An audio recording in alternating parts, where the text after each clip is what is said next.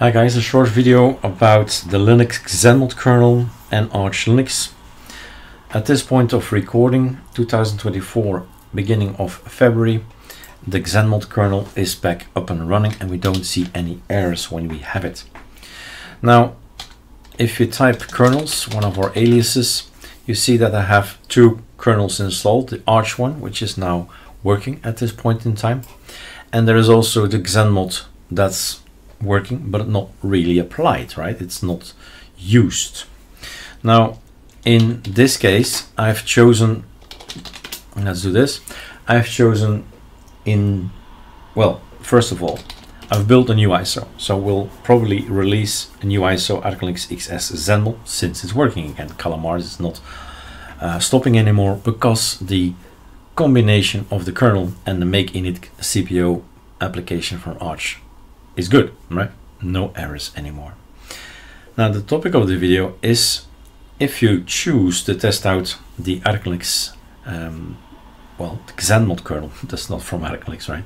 The Linux-Xanmod kernel, if you try to install it and use it, you might end up the same way as I do up here.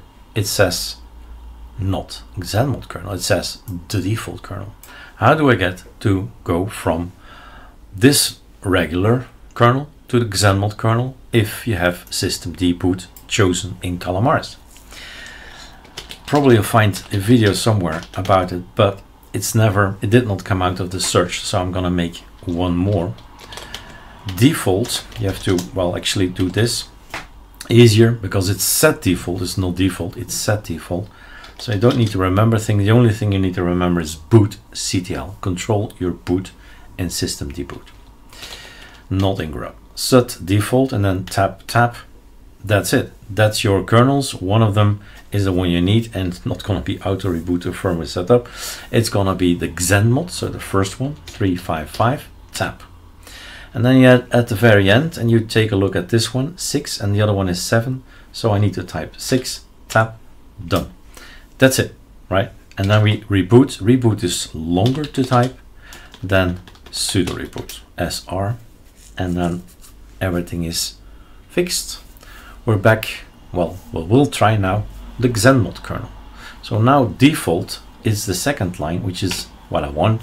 I want to test out the Xanmod kernel, and to my left we're installing it on real metal on an NVIDIA machine.